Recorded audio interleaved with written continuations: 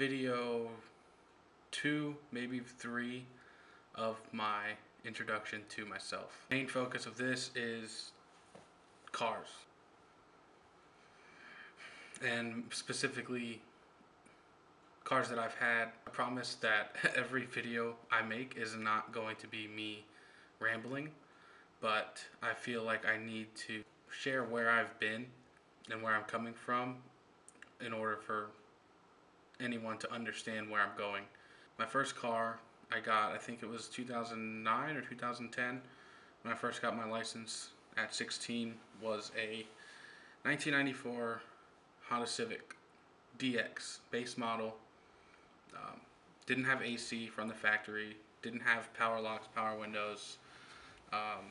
When I got it, 95% of the interior was behind the driver's and passenger seats, along with countless bags of empty Taco Bell and cups and trash. And it was my first car. It was a 5-speed manual. It had a fart cannon on it, a lot of spray painted interior bits.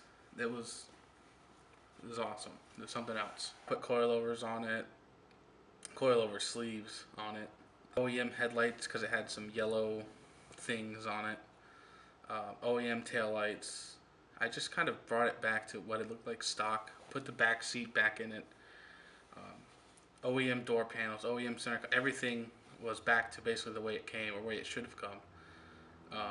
And I just got rid of it when I got my second car, my 2008 Honda Accord Coupe, V6, 6-speed manual. And I've kind of already went over what I did to that car, so I'm not going to go too much into it here. I kept that car until September of 2013. If you want to check out the wrapping up the Accord story video, everything about that car is in that video. 2013, I traded the Accord for a Jetta, brand new. Oh wait, I forgot one. I actually forget about this car all the time because I didn't have it for very long and it didn't really mean very much to me. But I went and got a 2009 Volkswagen Tiguan from a private sale, and I still had the Accord. It was a 2.0 turbo with a 5-speed manual base model Tiguan. I couldn't afford both payment. 19-year-old me made these fantastic decisions to trade both cars in for my Jetta. Wrap up all that negative equity into the Jetta because there's no good answer for why. But I had that Tiguan for, it had to be a couple weeks, maybe a couple months, if that. 2013 Jetta, brand new, TDI, diesel, twin clutch automatic. It made cool diesel noises, turbo sounds, but it was ridiculously slow and tiny, and it wouldn't start half the time. It had a knock really bad all the time, and Volkswagen didn't want to acknowledge the issue. Again, 19-year-old me said, this car sucks, I pay too much for it, so I'm just going to go get another one. That Jetta and all the negative equity in for a 2014 Passat. At this point, I don't know how or why they financed me, but they did. Brand new Gen 3 1.8T in the Passat, 5-speed manual. That was a really nice car. Really nice car. I love that car. But with the negative equity, it was just too expensive and I needed to get rid of it. So I borrowed a few grand from my grandpa. And this was 2014. My son was already born. And I bought a 2004 Honda Element. Don't know what possessed me to buy a Honda Element, but I've always liked them. It was all-wheel drive, 5-speed manual. It had rubber floors, so you could literally hose it out. It had the suicide rear doors, and the seats folded up on the wall, kind of like the Land Cruisers do. At the time when I had that, 2 weekends a month I would work an overnight job, and I would be gone from Thursday morning until Tuesday after my day job. And I would take our couch cushions off and throw them in the back of the Element with the seats folded up. And I mean, I'm 6'3". I would sleep in there. I'd bring enough clothes. I'd shower at the night job after my shift. Drive back and forth between the jobs and sleep in the car between shifts. And it was great. I really loved that car. It was so much fun. The all-wheel drive system was not that good, but it worked. But it was just a cool little vehicle. I got to Ohio. I did have a few issues with it. I spent some money to get it looking good and working good. And it was great. It worked. I fixed everything that was wrong with it, and I was just going to sell it because I wanted a newer car. Also, the Element seats 4, and we had a baby on the way, my daughter. So it was time for something a little bit bigger. I bought a 2015 Honda Accord sedan, brand new. At this time, like I said in my previous video about the Accord, I was still extremely salty about getting rid of my first Accord. So I figured this would be like a rebirth, V2 of the Accord, as far as I'm concerned. And it wasn't. This is the only car that I've owned so far that I did not jack up. I did not take any of the wheels off of it. I didn't change anything. About 1,700 miles, I noticed that there was a puddle of oil underneath of it. With about 2,300 miles, when I got back to Virginia, they put a new engine in it because it had a cracked block. I was just disappointed with Honda in general, and I really didn't like the car. I loved the car. I didn't like the quality control at that point. Honda didn't do a very good job with that one. At least mine. It had a lot of little issues. So again, I got rid of it. While I still had that Accord, I sold the Element because I wanted a Lexus. I bought a 98 GS 400 from a friend of a friend who became a friend after I bought this GS from him. This thing was a piece of junk. It had 200 something thousand miles on it. It had a like new 1UZ from an importer, but they used a Celsior motor in the GS, so the engine brackets are a little bit different. The Celsior is a lower profile vehicle, so the engine sat about 2 inches too low in the engine bay, causing the oil pan to ride right on the crossmember in the GS. And in order to change out the brackets, you basically have to pull the engine back out, and I wasn't about to do that. I ended up getting new engine mounts for it because I thought that was the original problem, and it fixed the sag just a little bit. And I went ahead and did like suspension bushings and ball joints because Lexus ball joints just fail whenever they like. It was too far gone for me to put the time and money into when I had small children, and I couldn't just do that with that car. So the guy that I got it from, I got this LS400, 93 LS400, and he was like, hey, I know that car is a piece of junk. I didn't realize it, but if you want, let's trade. I'll give me back the GS, and I'll trade you for this LS. Yes, the LS was older, but it was in twice as good a condition and had half the miles. So I was like, let's do it. I'm cool with that. So we traded cars. So now I have a 93 LS400 and my 2015 Accord. I got rid of that. So now my only car is a 93 LS400. This is the car that changed me because it's my first V8 car. Well, the GS was my first V8 car, but I had it for so little time, and it was such a piece of junk, I didn't really take a liking to it. My first V8 car that I actually enjoyed. So, my first real big body Lexus, this was a changing point for me as far as cars go. It came on stock wheels with some JIC Magic coilovers on it. They were imported, of course. They were junk. Ended up rebuilding the JIC Magics with BC cartridges and Swift springs. for a few months, and it rode good.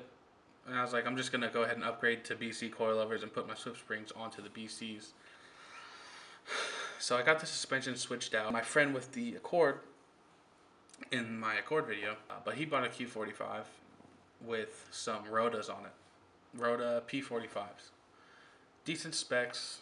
And because I had helped him so much with his car, he ended up giving me the wheels, which was awesome. For free wheels, they looked, they they were good. Free is good. So I ended up painting them silver. They were like a dark, almost like black chrome finish, and they were chipped up and a couple curb spots on it. I kind of fixed them up a little bit, spray painted them. The silver color actually came out really good, worked out really well. So at this point, I have a big body Lexus with a V8 from the same year that I was born as my only car.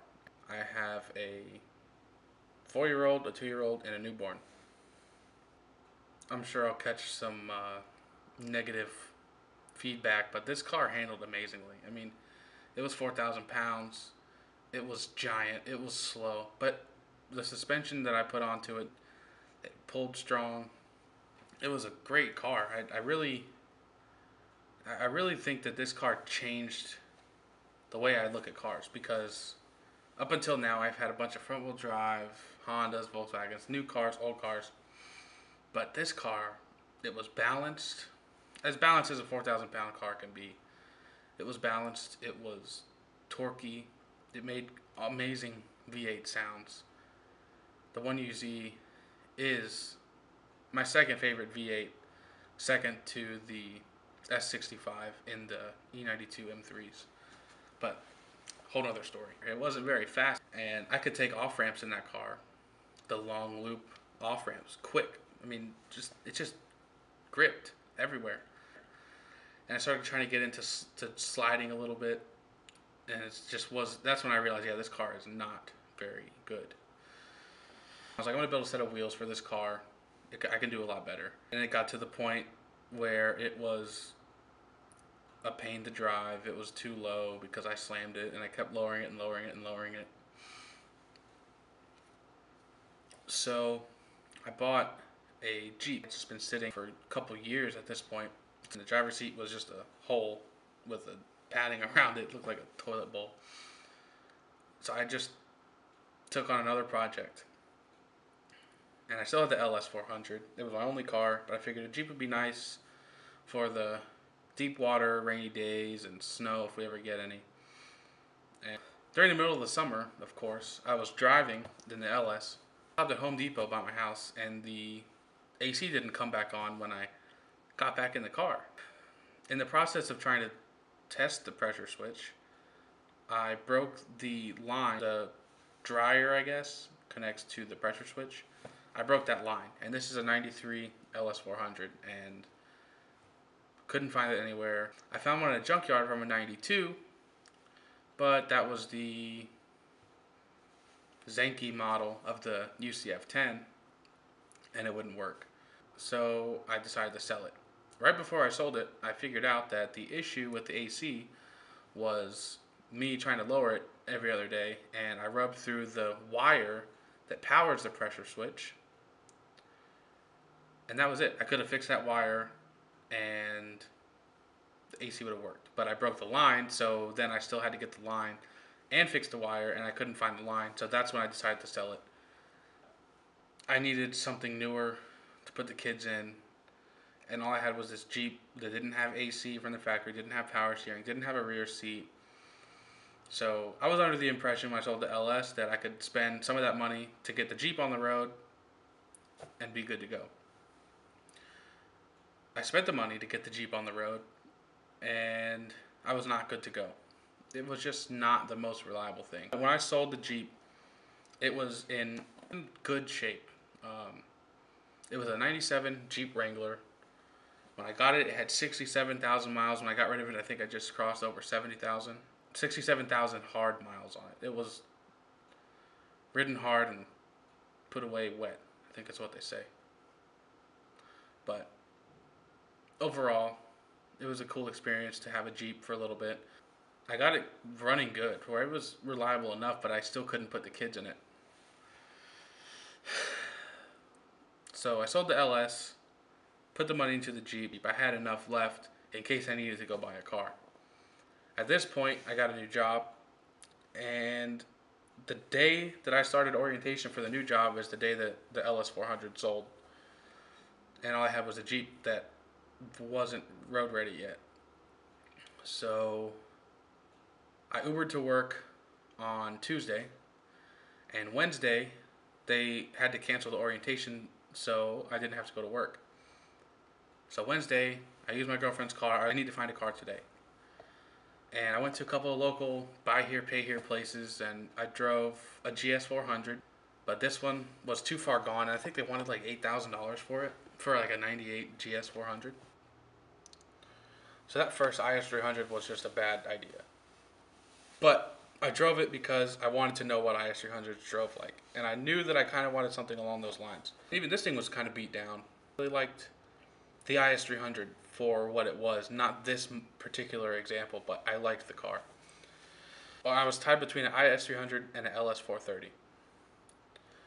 So I found an LS430 at a dealership on the other side of town, and I went to take a look at it. And of course, when I get there, it's sold. I saw this IS300. It was red, it was super clean, and I asked the lady, I was like, what's up with this IS300? She's like, oh, you don't want it. It's got 200,000 miles on it. I drove it. It didn't feel like it had 80,000 miles on it. It really drove great. So the rest of the money from the LS400, I put down on the IS300. And when I got this car, I decided I'm going to do maintenance only. And I'll get into what I did to the IS in depth when I do the IS video. But for now, I did a lot. The only thing that hasn't been touched on the IS300 at this point is the engine and transmission as far as aftermarket stuff goes. And I love it. I love driving it.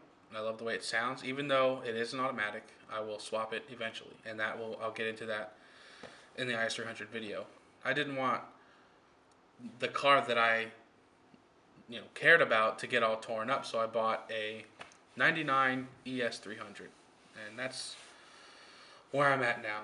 I have the IS300 and the ES300. Between both cars, I've got almost 500,000 miles on the odometers. You get into either one of them, and they don't feel like 200 plus thousand mile cars. These two cars are what changed my whole outlook on between the LS400 and the IS300, and now the ES.